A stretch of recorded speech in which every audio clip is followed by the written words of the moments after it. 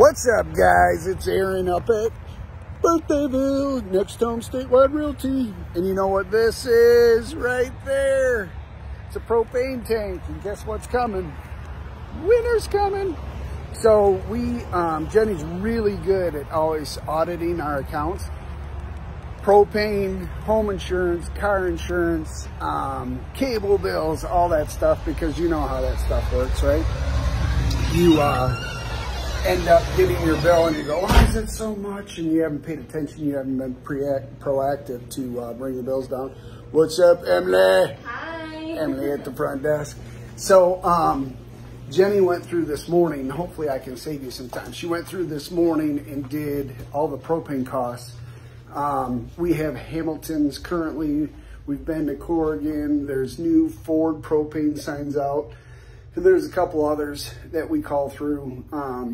We don't want to get stuck this winter with fuel prices fluctuating, get stuck with a huge bill. And I think, honestly, I think that the cost may come down this winter, but we're still looking at doing a pre-buy, which when you do a pre-buy, you purchase a bulk fuel in advance, they store it, and then they just fill you. We have several tanks at several different properties. So for us, the end result of our pre-buy savings is about $1,000. So yeah, I'll just give you the information. These are the prices she found this morning, and don't quote me on it, call and verify for yourself.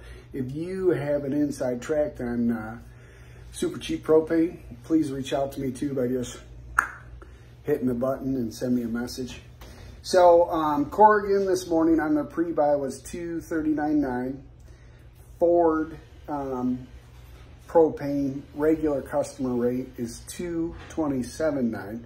For new customers, they're doing a pre-buy at $189.9, I think they said. But then as soon as you get through being a regular customer, it goes up to $227.9.